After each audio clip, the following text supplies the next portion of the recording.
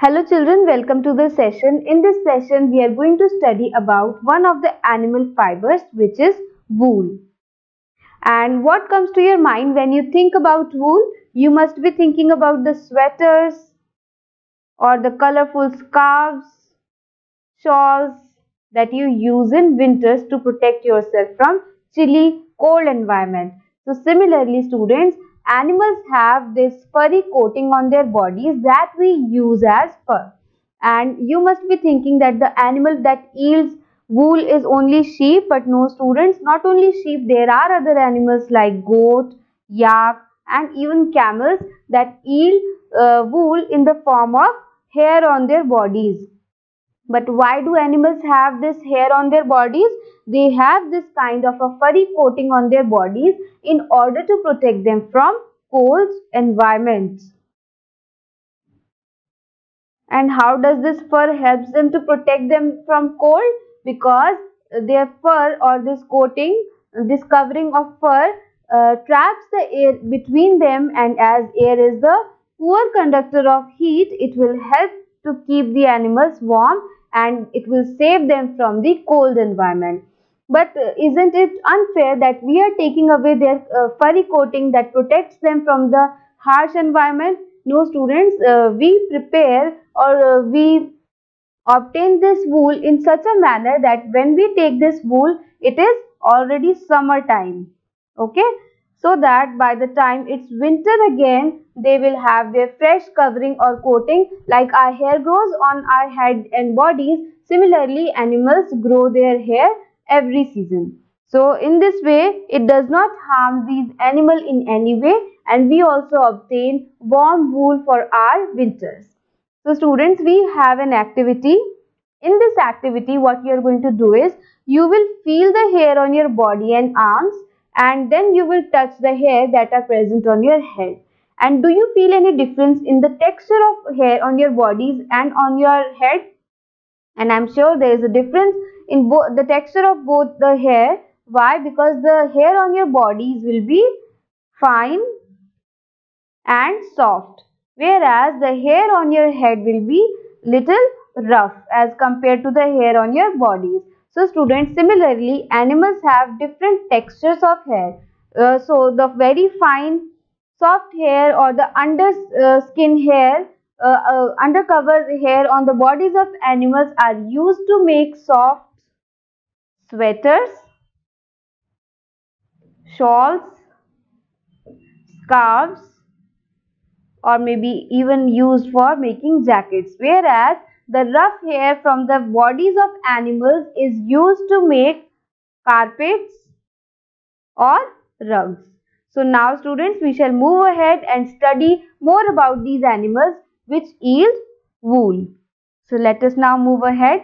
So the hairy skin on the sheep has two types of fibers that we have already discussed, and these may be the coarse beard hair. One type will be the coarse hair and the second will be the soft fine under hair close to their skin, which is very close to their surface of the skin. It is very fine hair, and this fine hair provides the fibers for making wool. But some breeds of the sheep possess only fine hair. So students, here we have two types of sheep. There are certain breeds of sheep that only yields fine fibers.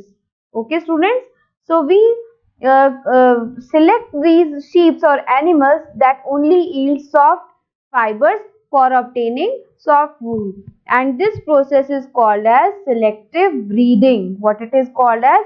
Selective breeding. And in this process we select the parents that we can define it in a much better way like this, that the process of selecting parents for obtaining special characters in their offspring. That is, we select the parents of such animals that only have fine characteristics of producing only fine fibers. So this is the process which is known as selective breeding, wherein we select the parents of such animals and we obtain only those breeds or species that will give us fine wool. Okay students, I hope you would have understood this. Now let us move ahead. We are going to study about the animals that yield which are the animals that yield wool. So commonly available wool comes from the fleece of sheep. And what is fleece? Fleece means hair. So the most commonly obtained wool comes from the sheep, fleece of sheep. Then yak wool comes from where? Yak wool comes from Tibet and Ladakh, because yaks are mostly found in Ladakh and Tibet. Then we have another type of wool known as mohair, and is found in hilly regions such as Jammu and Kashmir, and it is obtained from Angora goats. This is a species of goats which is Angora goats. Then wool is also obtained from the goat hair, as the underfur of Kashmiri goat is very soft. You might have heard about Pashmina shawls. Pashmina shawls. These shawls are, students, very pricey, as well as they are very soft and very warm, and they come from the wool of a special goat which is found mostly in Jammu and Kashmir, and it is known for its best quality of wool. Next, students, the fur on the body of camels is also used as wool. Most of the students might not be aware of this fact that camels also yield wool. And where do they yield? Not in India, but the camels that yield wool are mostly in Africa and Middle East.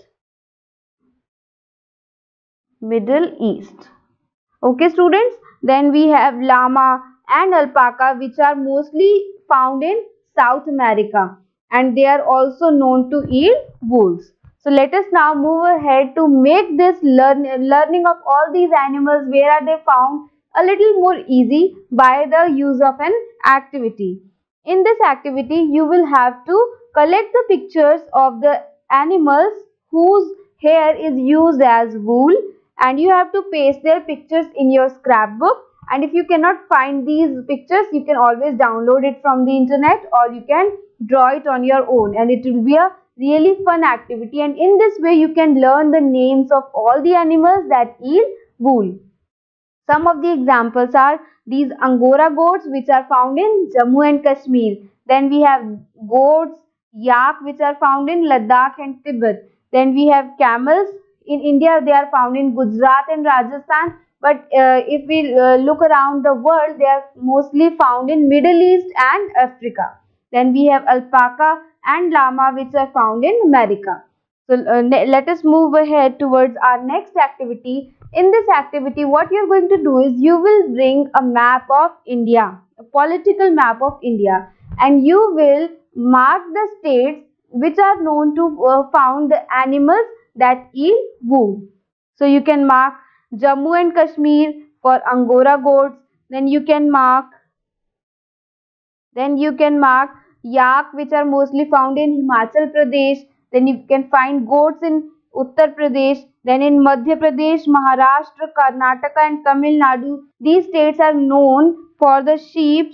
Then in Bengal, you get black Bengal goats. Then in Andhra Pradesh, you get Nellore sheep.